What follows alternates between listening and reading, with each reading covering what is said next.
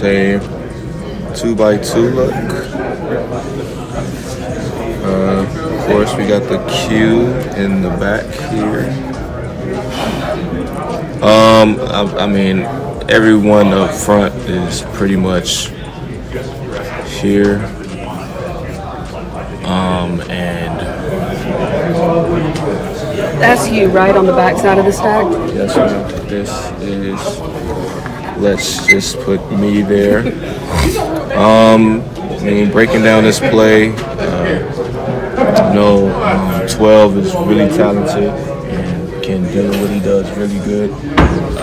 Not even just good, but great.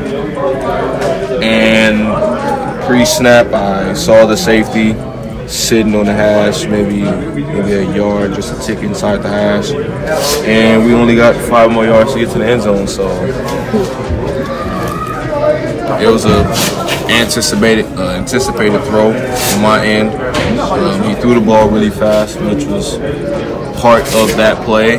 You know, if he was anywhere closer, if he was anywhere outside this hash or in my area, that will give, I would say, it'll be another gap for the running back to get into the end zone. So it's pretty much a two-way. It's a two-way play. Yes. So where was the safety? So let's say if the hash is right here, safety's right here. If the safety was anywhere outside of here, he probably wouldn't have thrown that ball because he would trigger a lot faster than he would if he was in this area. Since he was here, even if he still triggers, the spacing and the timing of that play, he wouldn't have got that in time. So, yeah, great ball by 12. And I was able to just throw my body in the end zone, you know. And along with Allen was able to, so this is more of a, Allen was the biggest, he was the biggest key of this play. Like, if it wasn't for him, I probably wouldn't have gotten the end zone. So, of course, you know, it's a two-man look here. The man outermost, even with me, is backed up. So the guy that's innermost next to Allen,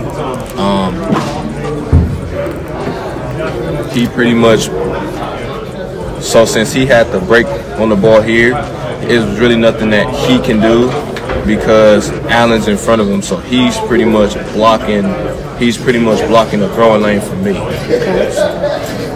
Is that essentially a pick? Like a legal one, but you can say that, yeah. Yeah, man, if it wasn't for 12 or 13, man, I definitely wouldn't have gotten the end zone.